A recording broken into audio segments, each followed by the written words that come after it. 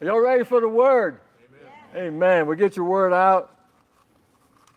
Get your pencils out. You know, I have to take notes when I'm hearing the word of God. And, of course, we do have this on our YouTube. And actually, we're going to start putting the links on our website, too.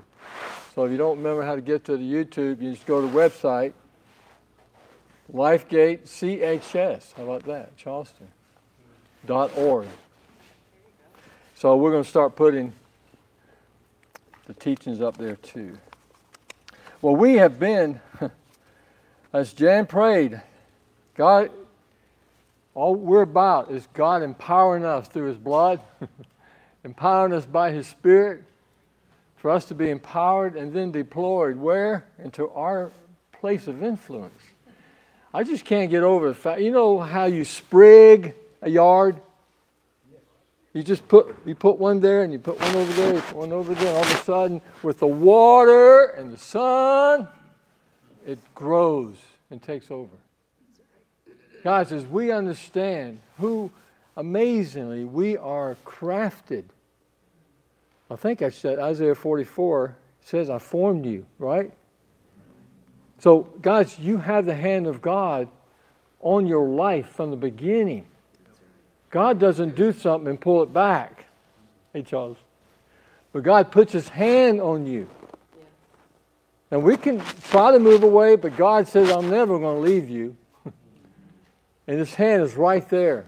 That's how close we are to God. And God so wants us to I'm going to share today, again, we're going after God dwelling in us and what the power of that means to us, for God to dwell in us. We talked last week about the blood. We're going to hit that a little bit because we need to know continually how deep we're forgiven, how deep we are redeemed. Isaiah 66, I love this verse. Doug's going to do the scripture for me today. Isaiah 66. Again, he says, heaven is my throne, the earth is my footstool. Where then is a house you can build for me? Where's a place that I may rest? That's been God's heart from the beginning. All through the Old Testament, you see the physical building. That was not God's plan A. That's right. His plan A was Genesis 1. I'm going to make man, male and female, after my image and likeness. And He walked with them. So close. But He gave us choice. Because He wanted us to choose to love Him. But Jesus has redeemed that mistake. He's the second Adam that is life-giving. So look at Acts 7, 2. Acts 7:48. It says, however, the Most High does not dwell in houses made by human hands, as the prophet has said. Guys, in these last days, and you can see the scripture after scripture, it says, in these last days, in these last times. You will know this in the last days. Guys, we are in the last days. I don't know how long that's going to take for it to unfold, but guys, God is telling us, the Holy Spirit is calling us to so allow Him to dwell and be in us. So we can bring His word, we can bring His light, we can bring His deliverance. We can bring His love, because His love is the basis of all that we do. Faith works by what?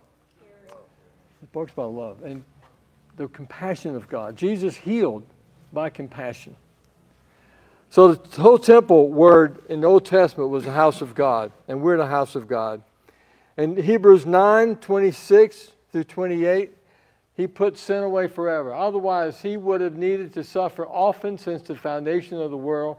But now, once at the consummation of the ages, He has manifested the what? Put away sin. He has put away sin. I'm telling you, there's going to be a breed of believers that know that. So that we're not what He said, don't be so entangled so easily. Is that Hebrews 12, 11? One of those. Don't be so easily entangled. There's a breed of ecclesia that's rising on the earth. That we know the blood washes us and cleanses us. Ephesians 2, We've been brought near to God. Now in Christ.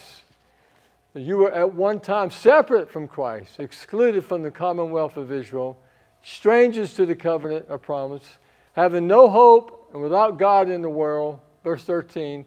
But now in Christ Jesus, who were formerly far off have been brought near. Yeah. Guys, we are going to know that nearness in these last days. That's right. I don't know where you are, but God's going to up the game. He is coming. He is drawing. He is saying, hello, I am here. I am with you. Ask me. I'll give you wisdom. I'll show you what I want to do in this situation. This is free for you. But John 5:37. That's it. I love this whole passage. 37 to about 41. Jesus is talking to the Pharisees. And he's telling them what they could have.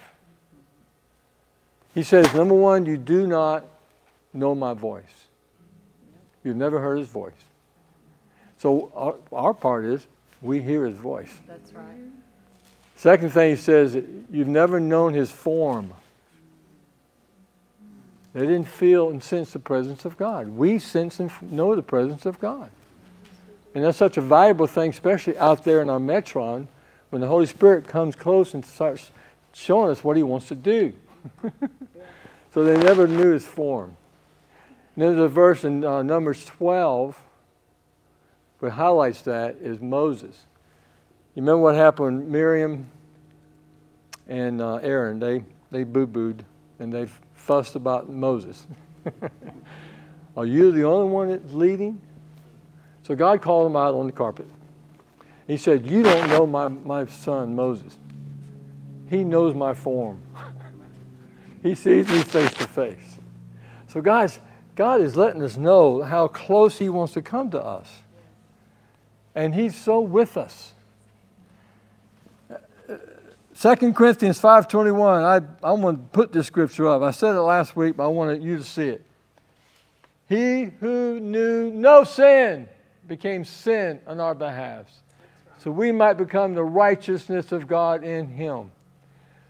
You know, we've all know that verse, but God is telling me that we're going to know we're right deeper and deeper. We're going to bring down the accusations of the enemy. We're going to understand his accusations versus the voice of God. And that's what the breed is rising up. We're going to be able to shut down the voice of the enemy. Like 2 weeks ago, we talked about the praise of God. What does it do? It shuts the voice of the enemy. And the other thing is praying in the Spirit. I tell you, when Satan starts coming at me, I just pray in the Spirit. He doesn't like it. He doesn't understand it, but also does something to him. His blood purifies us. Leviticus 17:11. For the life of the body is in his blood. I have given you the blood on the altar to purify you, making you right with the Lord. What is the blood by reason of the life that makes atonement. At one mint. Again, what is God doing? Everything he's done is to make us one with him. And guys, that's going to show up in these days right now. Can you imagine what it looks like for us to know he's so with us, to hear what he wants to do, to connect with him and the plan he has for that day? Right? When we go into a situation, remember we talked about what praying in the Spirit does. If you don't pray in the Spirit, we'll probably teach more about it on the second Thursdays, which is what, this week? We're going to do equipping classes. We'll be teaching more things like that we can actually teach and understand. There's 7 awesome reasons why you pray in the Spirit. They're powerful reasons. So when we pray in the Spirit, I wasn't going here, but I guess I better. Isaiah 28, verse 11 and 12. This is some Greek stuff y'all have to go work out. Verse 11 says, this is the rest. This, by stammering lips, I will speak to them.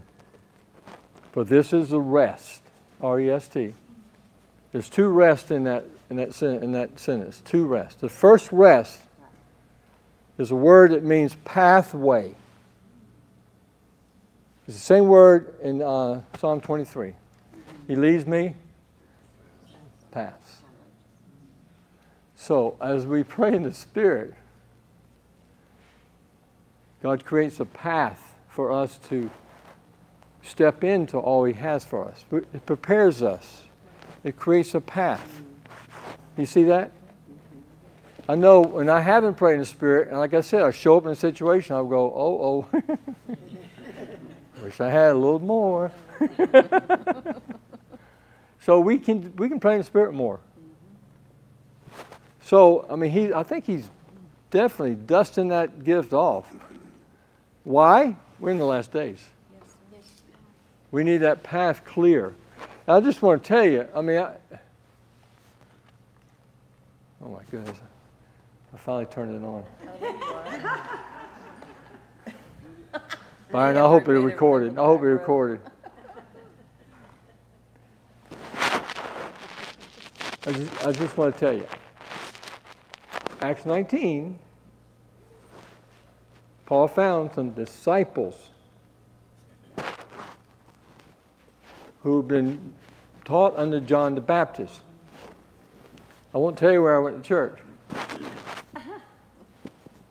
But you don't find out about speaking in tongues from someone who doesn't speak in tongues. Amen? I didn't know about it. The same thing they said. We've never heard about the Holy Spirit. Paul said, well, what do you baptize in John the Baptist? Oh, okay, I got it now. Boom. And they began to pray in the Spirit and glorify God and prophesy. So I was a Baptist boy. I had never heard, but thank God for the full gospel businessman. So you can't figure this out. We're all smart people. You don't figure out speaking in tongues. There are studies that have shown, I think it was over in England, they put electrodes up and you spray in the Spirit, the physical brain waves go down almost to nothing, even though you're speaking. Because we're speaking mysteries. So I tell you, I mean, we get downloads from God's Word as we pray in the Spirit too. Paul did it. Paul said, I prayed in tongues more than anybody. And then 6 times in Ephesians, he uses that word mystery that comes out of 1 Corinthians 14. Those who pray in tongues pray mysteries. It's always been there, but he is highlighting for us to be able to get insight, intel, as we pray in the Spirit. So we pray in the Spirit, it's a pathway to prepare us, not only for more of God's Word, but prepare us for what He has for us to do in our metron. We participate with Him, amen? Isn't that crazy?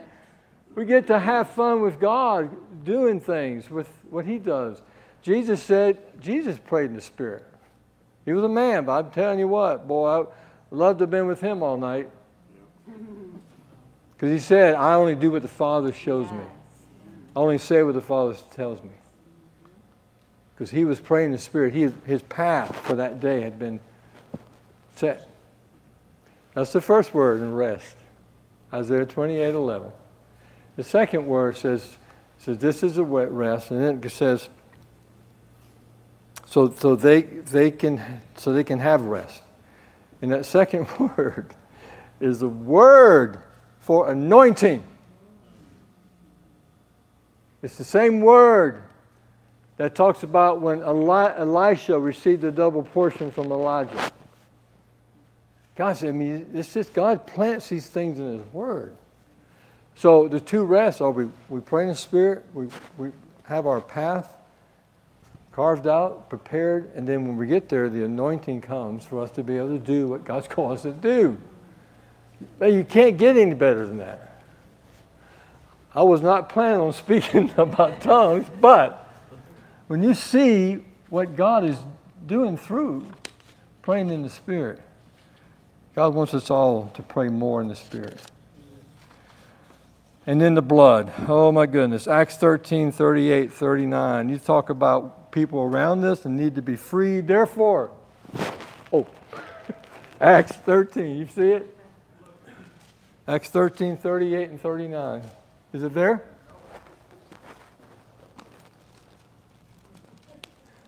Okay, guys, I want to hear your word. Just flipping around, and or maybe your iPhone. Acts 13, 38. Therefore, let it be known to you, brethren, that through him forgiveness of sins is proclaimed to you. And 39 says, and through him everyone who believes is freed from all things. Freed from all things. That you could not be freed by the law, religion, try and grit your teeth Christianity, and everybody else out there trying to do something to reach God.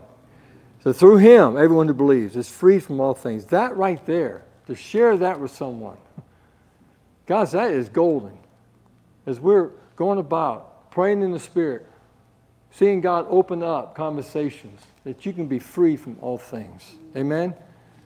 So we carry that.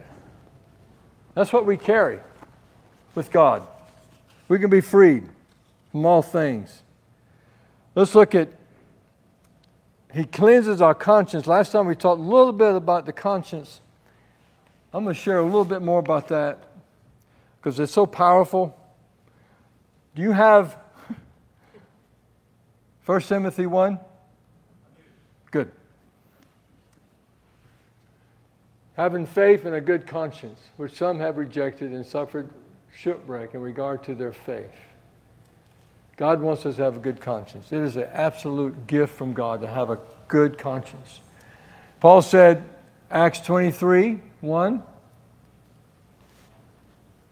Paul said, brothers, I have lived my life with a perfectly good conscience before God up to this day. What an amazing statement. The blood cleanses us of evil conscience. Paul knew what the blood did in him. So we can walk with a clean conscience. Acts 24:16. In view of this, I also do my best to maintain always a blameless conscience before God and before men. So he maintained a blameless conscience. How? By hearing, listening to the Holy Spirit, responding to him, saying yes when he says do this, and saying no when he says don't do that. And again, 1 John 1:7, when we blow it, a righteous man falls down and gets up 7 times. The blood cleanses us of all unrightness. So God's raising up a people that can walk in his righteousness. He is dwelling in us. Ecclesiastes, I mentioned this verse, but I think it's going to be a powerful verse as we realize that the Godhead is weaving himself into us. If one can overpower him who is alone, 2 can resist him. A cord of 3 strands is not quickly torn apart. But God dwells in us. The Father, Son, and Holy Spirit is dwelling in us. And he is weaving all that the Father does in us. In 1 Corinthians 12, this is interesting. You look at the Holy Spirit gifts. In that verse, let's look at it. 1 Corinthians 12. I don't have that one either. Don't worry about that one, Doug.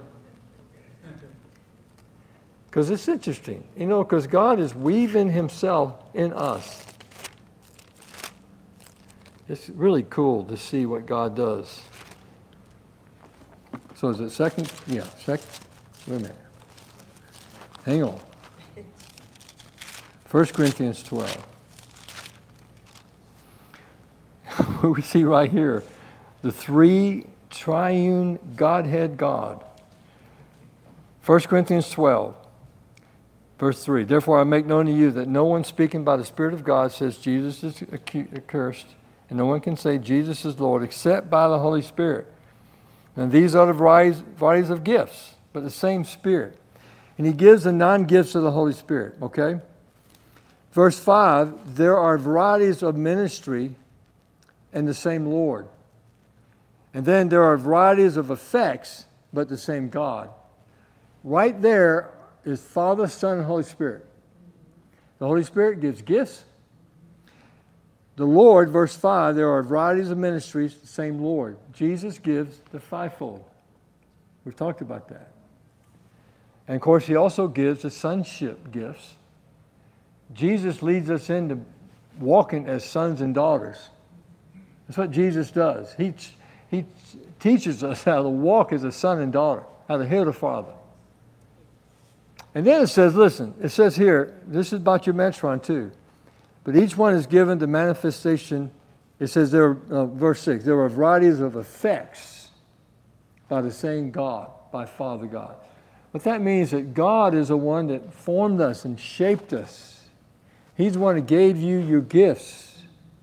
And the gifts that send you out into the world where you are rubbing shoulders with people. So don't discount how God has made you and formed you and shaped you. He's the one, the Father has shaped you in the way that Psalm 139, I saw you before I formed you. And I've set your days in my book. That's the Father. He has given you gifts. And I tell you, a Christian, a believer should have started Apple. Amen? God has the gifts resident in us. So I just want to tell you this, especially in these days as we continue to move on, to be able to affect this world. You're going to recognize why God has you there, the Father. You're going to recognize the gifts of the Holy Spirit that are going to be at your disposal more and more. And then you're going to have, of course, Jesus brings us the blood and the forgiveness and how to operate as a son and daughter. You know, the Father's house, the Father's business is always open. Jesus teaches us how the Father's business is always open. We're going to serve the Father. So there's a download of the sonship from Jesus. If you put all those together, he is weaving the Godhead in us. Now, I gave you enough. You can go and study the three of them. Holy Spirit gives us gifts that will show up when we need the gifts. Of course, when we're awake, we're aware God wants to use us, right? Just think about how we put this all together. He's making us aware how he formed and made us and placed us where we are every day. Holy Spirit brings the gifts that are needed. Jan and I love that verse, Psalm 110. We volunteer freely for the day of his power. And then Jesus teaches us that we are about the Father's business. That's what a true son is. Not about our own business. All that's going away. When we're about the Father's business, we're in the best business in town. 24/7. It never closes. And it has no barren shelves either. Because we have been given all access to heavenly resources. Ephesians 1:3. So we start seeing how God is weaving the Godhead in us. Because God wants, I used to think, I just didn't get a hold of this until I did, and the Lord really showed it to me. The whole thing was 7 mountains, and you know, that the church stayed in the one religion mountain. You know, that was the biggest lie of the enemy. And we would just take the salvation bombs and throw it over to the business mountain and over to the political mountain. Hope one hit. When God says, you go in those mountains. Satan tried to fool him and said, hey, look at all these mountains. I can give it to you. It was a counterfeit glory in those mountains. I'm sure he showed him all 7 mountains. There's a counterfeit glory. Jesus said, forget about it. Get out of here. I'm going to bring God's true glory through my sons and daughters into these 7 mountains. That's why the Father, why you are wired for what you do is so important. And then the Holy Spirit's going to be giving us more and more insight into how we, praying in the Spirit, we can be ready and have access to the gifts of the Holy Spirit. And how the Son teaches us how to obey. And I don't know where I got all that, but God is good. He's just putting it all together. I know, amen, I know we've taught all around all 3 of them, but He's putting it together. It's like Lego sets. Why do I think about Lego sets? Because we have them all over our house. So, I'm going to go through 2 quick benefits, and I'm going to stay on the 3rd one real quick. First, we're freed from sin. Amen. Romans 6. The power of sin's been broken. Broken. I didn't know that. Because when I went to church, Romans 7 was the excuse to sin. Paul said, I don't know, I just can't do what I want to do. I can't do what I'm supposed to do. Sin is always there. If you haven't gotten in, second Thursday, we'll talk through this Romans 7, why that has been such a lie of the enemy. Because that was Paul describing how he was when he was trying to fulfill the law.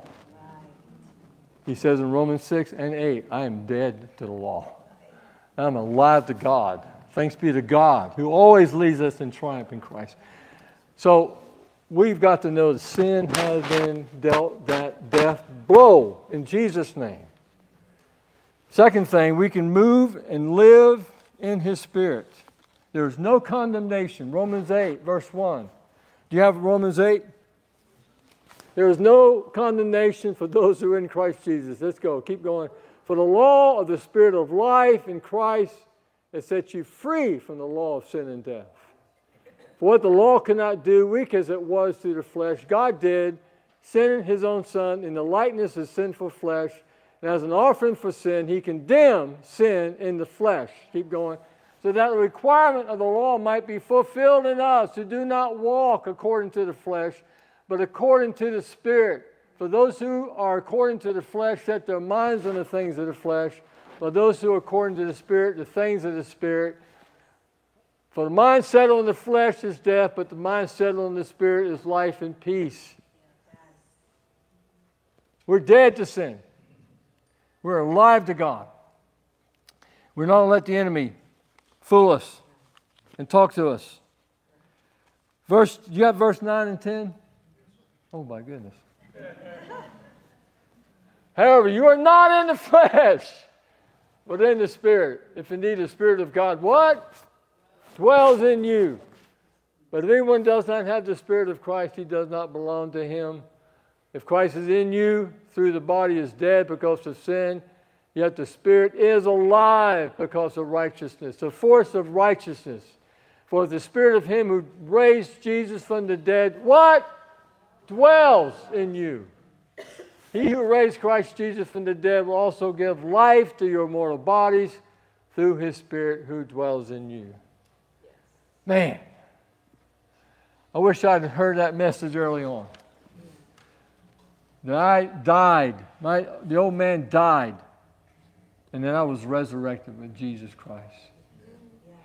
You know, as we walk with God, I mean, it gets harder to sin. You know why? Because you have to pull Him out of the coffin.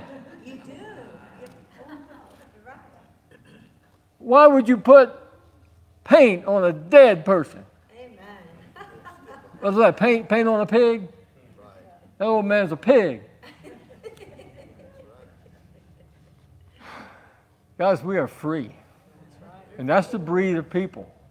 We know this word. We understand. We believe this word. Amen. So, oh my goodness.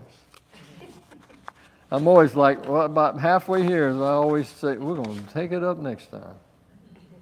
And number 3. First, I want to say, God is the author of all true reality. Period. There's a lot of false reality around us right now. So much. 1 Timothy 4 says in the last days there will be deceiving spirits and doctrine of demons. But we have the reality of God, and we talk back. We say what the reality of God is. I don't know if y'all were there with Eric Metastasis the other night, but that was so powerful. I'm looking to see if they recorded it. And in fact, y'all know people in that organization. Let's find out if they recorded it and tell them we want it. It's powerful. He was talking about how reality has been so distorted, but we have the reality from God.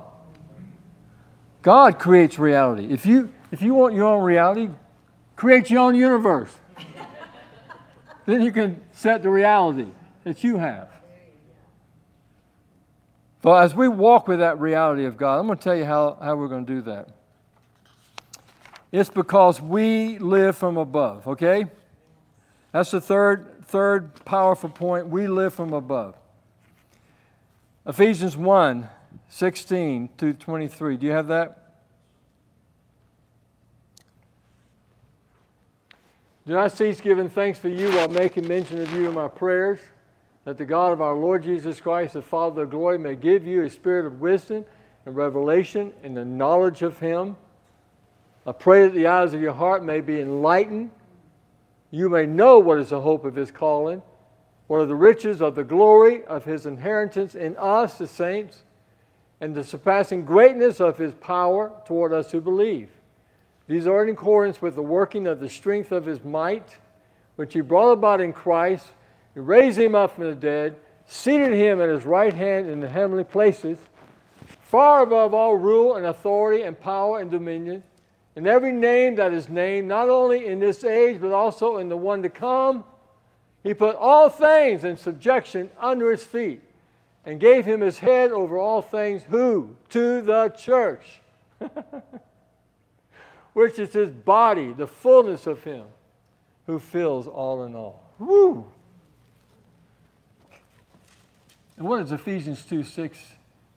That's about Him. It says, we have been seated in heavenly place. We've been seated at the throne of God, at the right hand of God.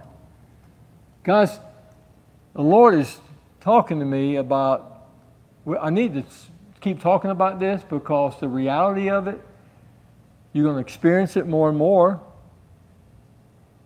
And seeing God's reality from heaven, you'll be able to see it clearly.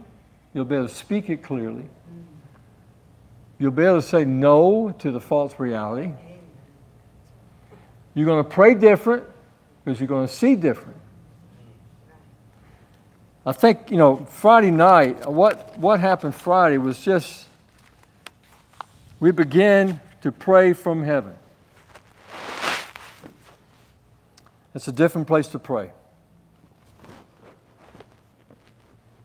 I've talked a little bit about 1 Corinthians 12, verse 1 and 2. Paul said, I knew a man, he was so like, I can't even touch this. I knew a man who went to third heaven. God allowed him to experience that. And then he says, we have been seated in heavenly realms. So guys, I'm just going to tell you that in these last days, God's going to teach us how to pray from heaven, how to see from heaven. He's restoring the reality of heaven on earth. Let's look at some verses. Let's look at verses about being above, okay? It's the reality of the Spirit of God in our spirit. We are to live from God's reality more and more.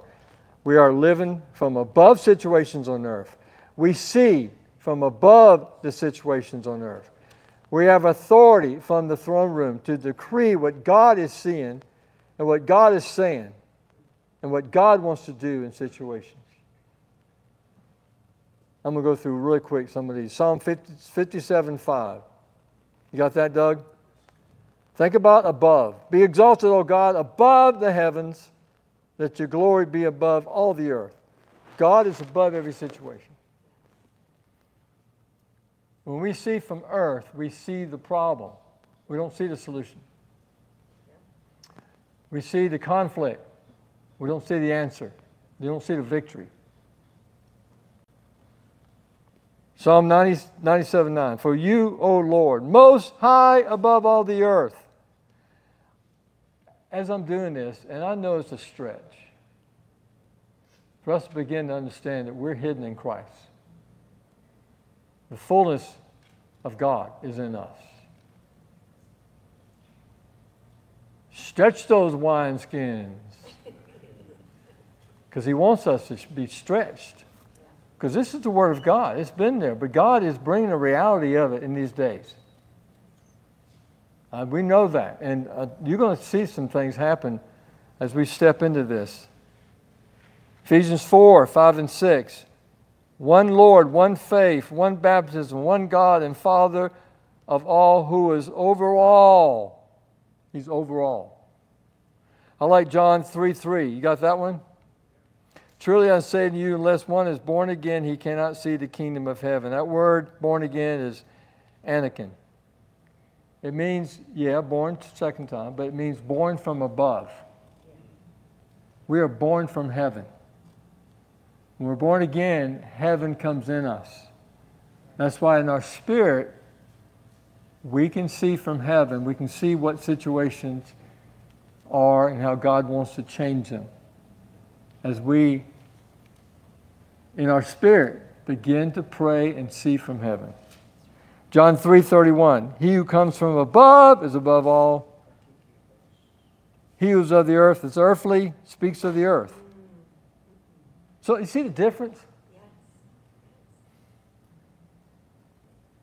I couldn't share this with everybody, but you guys are like elite. You're elite warriors. Because God's looking for a group of people that will see with His eyes and pray from His authority.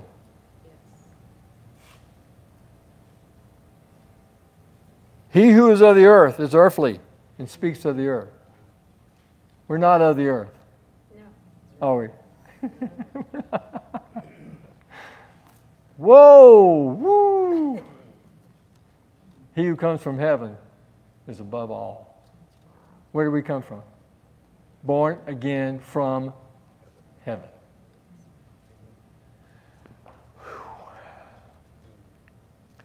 I'll do one more verse. This is so powerful. 1 Corinthians 15, 45 and 49. So also it is written, the first man, Adam, became a living soul. But the last Adam became what? A life-giving spirit. We're born again. We're not the first Adam. We are the second Adam. We have a life-giving spirit carrying around in us. However, the spiritual is not first, but the natural, then the spiritual. The first man is from the earth, earthly. The second man is from heaven. As is the earthly, so also are those who are earthly. And as is the heavenly, so also are those who are heavenly. Just as we are born the image of the earthly, we will now bear also, can everybody say also bear the image of the heavenly. Thank you, Father. Man. Let's let the Holy Spirit just take this and make it so practical. We're beginning to understand how to pray from above. When you're praying over situations above, when you're speaking to the enemy above him, and you realize he is below your feet, you pray different. You also can receive revelation, understanding of the situation, what God wants to do. Instead of being in the situation and controlled and affected by all the junk that's in it, we go up above it. This is happening. It's happening to us. I know it. And so let's just step into it more and more. Amen? We are going to always now have a time of just prayer. We'll have prayer folks come. We're going to put on a song, because I just believe that God wants us, if you need prayer, just please come down. Or you just may want to seek the Lord some, and as we If you have to go, go, okay? This is going to be that time at the end of the service, okay? And you can go. But, Doug, do you have the song? One thing I want to highlight as we finish up, I felt like the Lord was putting on my heart this week, recovery. Do you have Isaiah 49? And one area is this recovery of our family, recovery of our sons and daughters, recovery of things that the enemy is taking from us. So far, you have Isaiah 49:25. Is at the end, I believe.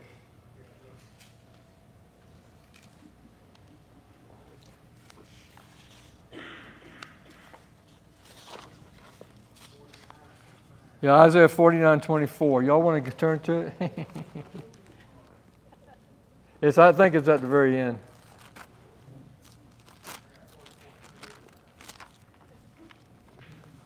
24. Can the prey be taken from the mighty man? Can the captives of a tyrant be rescued? This is a question Isaiah is asking. And a lot of times we ask that.